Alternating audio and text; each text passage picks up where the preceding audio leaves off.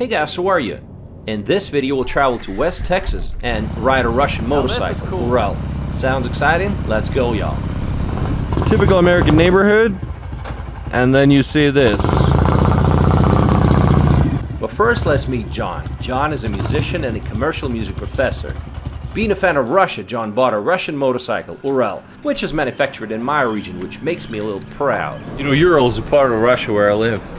Is that right? Yeah, that's what it's called, Ural. Do you know Irbit? Irbit? Yeah, it's in not far from where I live. So the odometer, they didn't bother to switch it to miles, so it's still in kilometers. Ooh, Lana's back in I'm Russia. about to ride on this Ural motorbike, and what's interesting, in my childhood, me and my father and my older sister, we used to ride on these kind of motorbikes, but orange color. Oh my god, it was so much fun. Usually I use this sidecar. Morning. Morning. Going to take a breakfast.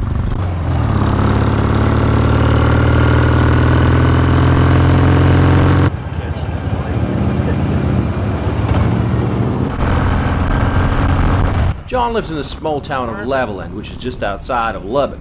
Local economy is based around cotton farming and petroleum production. Levelland is your typical West Texas town. It's not unusual to see palm jacks in the middle of a neighborhood or cotton fields in the neighboring field. We're in downtown Lubbock.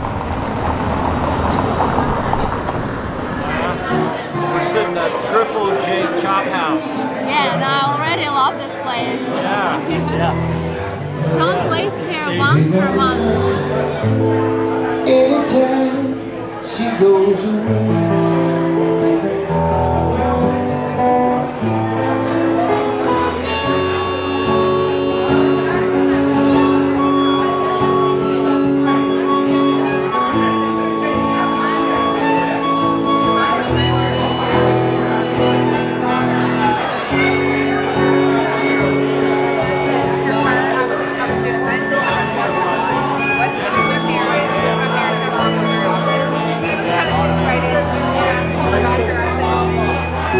They're playing back in the USSR, especially for us. Back in USSR. Let me go first so I can help them.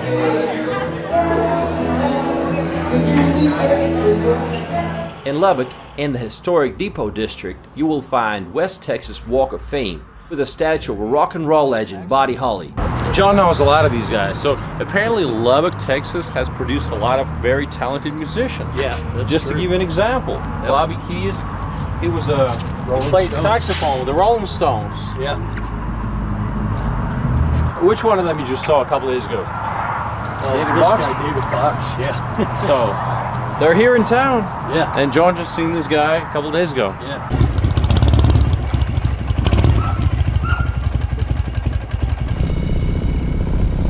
Here we are in Levelland, Texas. Came to get some breakfast in a Russian motorcycle. Well, meet a lot of new people on the way. What's your name? Matthew. Nice to meet you, Matthew. So you don't look like a Texan cowboy. These are my work clothes. I do have a cowboy hat though. And Oh, you do? I do have the boots and jeans. That's kind of more for working though. Hey, what do you do for a living?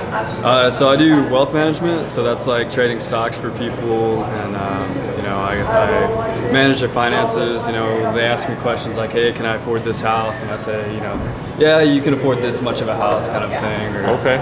In this part of Texas, what is it that you like to do for fun? So, shoot guns, of course. just like you, I would think. Me and my buddies, we do what we call like trap shooting. So you get like a clay disc, throw it up in the air. Oh, I want to see that. Yeah. I want to see that. It's a lot of fun, man. You ought to try it. I also fly RC airplanes. I think Levelland does a good job of representing like the Texas stereotype. You know, like you might be thinking like cowboys, cows, oil, Right. You know, and you might go to Austin and think, man, that's not Texas. Austin's more like California. Exactly. Yeah, that's like we were talking about earlier. It's not really a good representation of Texas because it's not really Texans who live there. You know, it's become an enclave of very rich people that are just, you know, it's another getaway place basically. That's right. Yeah. What's nice about here, you don't have to worry about crime and all that. Like I left my garage door open one time for 2 weeks because I left for Florida and I came back and no one had stolen anything. Oh wow! And if you live in Dallas, that's not gonna happen. Like you're gonna really your TV's gonna be gone when you come oh back. wow! You know? Is everybody armed around here? Oh yeah, definitely. There's I really don't know anybody who doesn't have a gun at least. Right. You know, everyone's got a gun. It's just, How many do you have? Probably about 20 or so. 20 guns. You mean like shotguns and pistols and All of everything? it. All of it. Like the whole AR-15, collection. shotguns, AR-15, revolvers. Yeah. You plan to buy more? Yeah. Oh yeah. Absolutely. I don't know why. You can't have enough. You know, there's it's kind of an addiction once you. Because they're collector's items too. You know, like I've got guns that are from like my great grandpa. Nice to meet you guys. Nice to meet you. What did you get? Panini with eggs, with something else. Is this what I got? Yeah. I'm ready. Here we go. Here we go.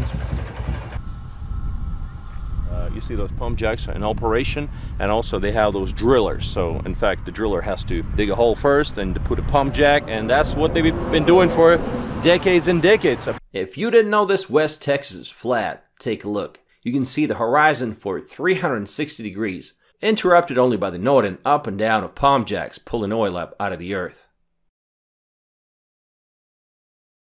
Ransom Canyon.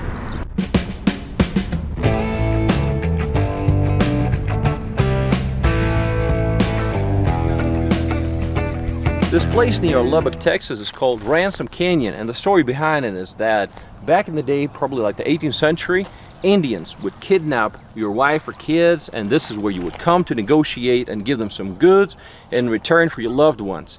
So that's where it got its name from, the Ransom Canyon. Luckily, these days we don't have to do that.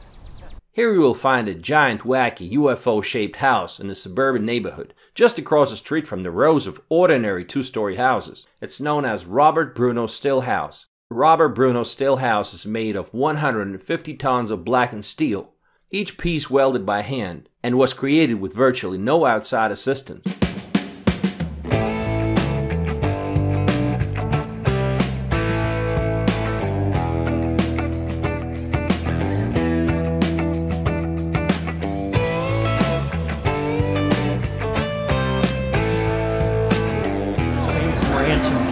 Did you really? What did they think? Were y'all like, Yeah, you're so beautiful. me? Girl, no, I'm really not, I promise. Thank you.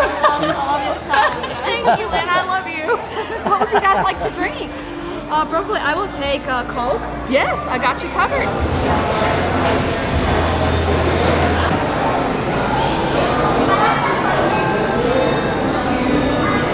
Jalen, I wanted to ask you, what makes this place a special place? So yeah, that's a great question. Cook's Garage has been family owned and operated since April of 2017. I myself have been working here since August of 2017. We feature live local musical artists up here on the stage every single night that we're open. We've got a massive stage outside. We're hoping to get some national artists in soon. It is special because these people go out of their way to take care of their employees. I love working here. I wouldn't work here for 4 years if it wasn't that good. We actually are a car garage. It's just very family oriented, and that's what makes it special. So I love it. Yes, it's great. Well, that's cool. Yeah. And you play and sing here besides, Yes. yeah. I play and sing here as well. I'm a musician. I'll be here playing on Sunday. Oh, so yeah. 2 to 5. Might be back. Yeah, come back. What kind of songs do you normally play? I play anything from oldies, Janis Joplin, to today's country. I play a lot of 90s rock and stuff like that. So I've been called a trashy jukebox before. So I play all sorts of things. So anyway, it's a lot of fun. I enjoy it. I'm so glad to meet you guys. Thank you guys. Yeah. Yeah. The towing truck is in worse condition than the car's towing, you know? Yeah.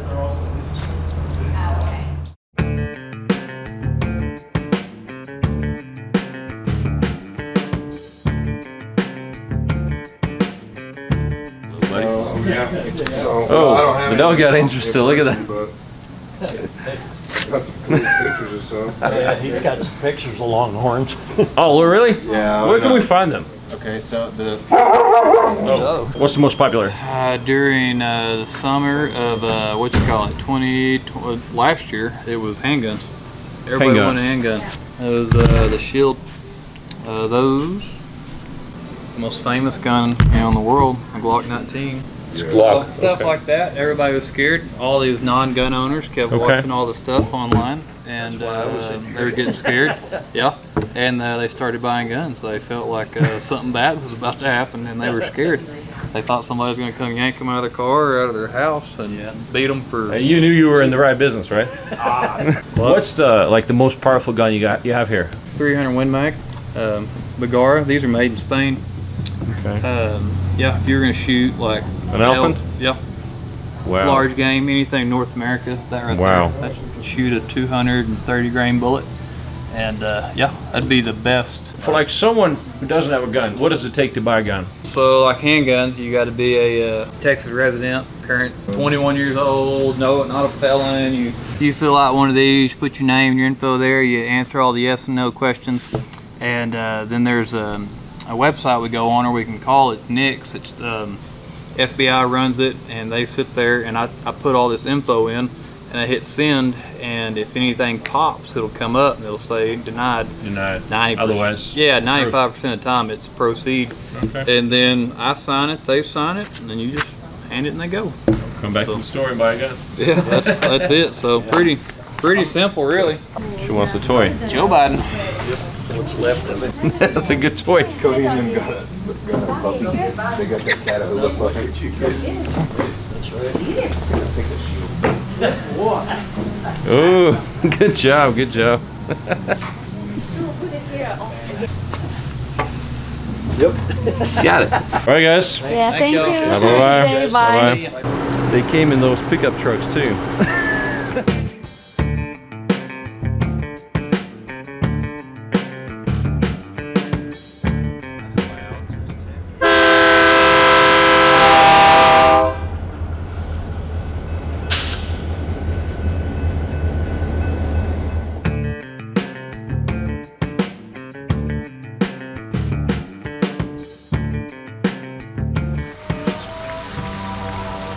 I'm sitting here with John, and we're in Lubbock, Texas.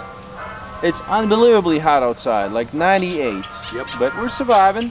Yep. Have you always lived here in this area? No.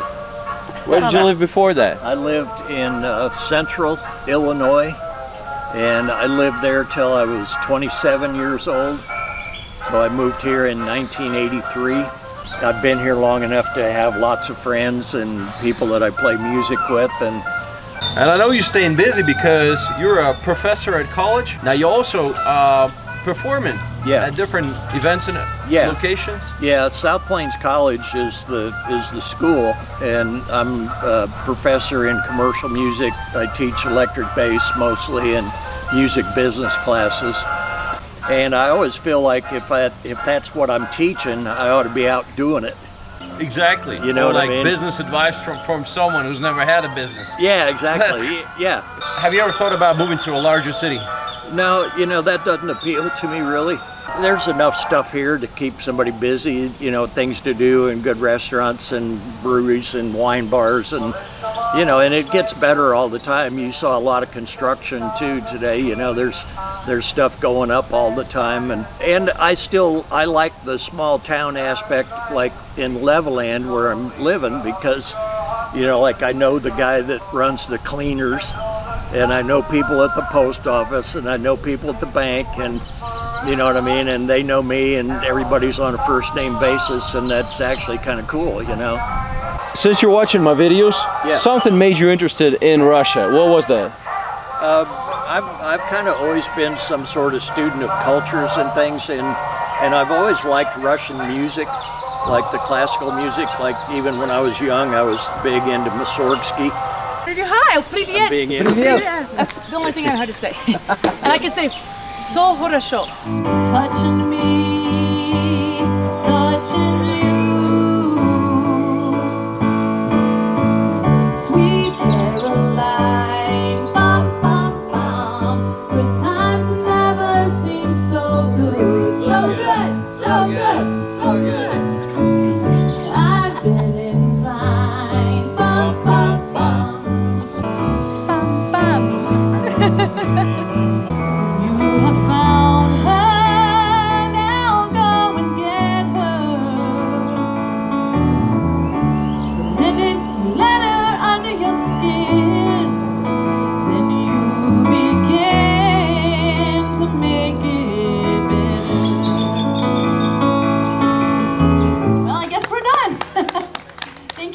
much. Turkey? Did you say turkey? So teach me some local.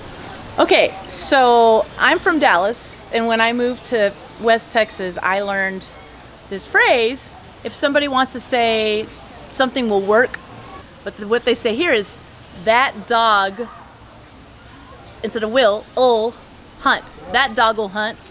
That dog will hunt. That dog will hunt. That dog will hunt. When she passes, I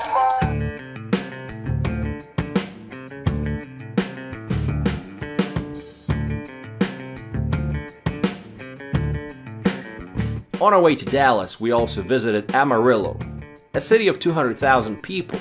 It's a unique and history-rich city located where the southern plains meet the desert. It's also a gateway to the vast trail-lined Palo Duro Canyon State Park. Let's take a look at it.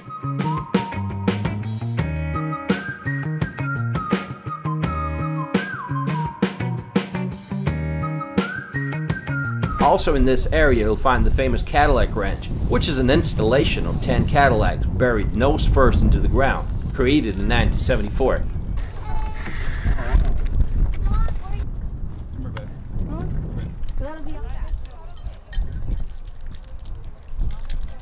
This is the Creative Arts Department, South Plains College, Levelland, Texas. Let's go take a look. Yep. So they teach music performance in here so students can actually get up on the stage and perform, and then the class critiques, you know, what they're doing and stuff. So. It's pretty modern. I love it. Yeah. Well, I'm taking a class on how to perform in front of large audiences, and I'm ready to for big stadiums. That's right. Oh, you're teaching commercial music. Yep. Commercial. I wish I knew how to play. Wish I knew how to play. What's your favorite? Depends on what day it is, probably. Monday, Tuesday, Wednesday, Thursday. I don't know. This is the newest one. That might be my new favorite. Is it electric guitar or regular guitar? It's a bass. It's a bass. fretless bass. Can I try? Sure. I have a question. Yes. How does that equipment work? So this is where the guys that teach live sound hang out. Live sound. Live sound, like concert sound. Right. Yeah. Okay. It's like basically being an engineer, so complicated. Yeah. Do it again. And at the end of the semester, you get to perform up here. Когда я вижу, как ты танцуешь, There you go. малыш, ты меня волнуешь. Good job, good job. Yesterday, all my troubles seemed so far away. Do you have any example if some of students from here became real famous and popular? Yes, I do.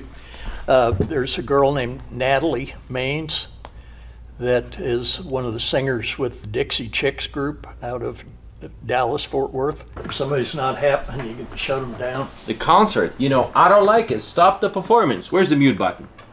Done. The people I play with nowadays, it's mostly just jazz. Jazz, like okay. This, see this poster here? This Alma Quartet is our jazz group. We've had that band since 2003, which is kind of a long time to go without killing each other. You know what I mean? Yeah.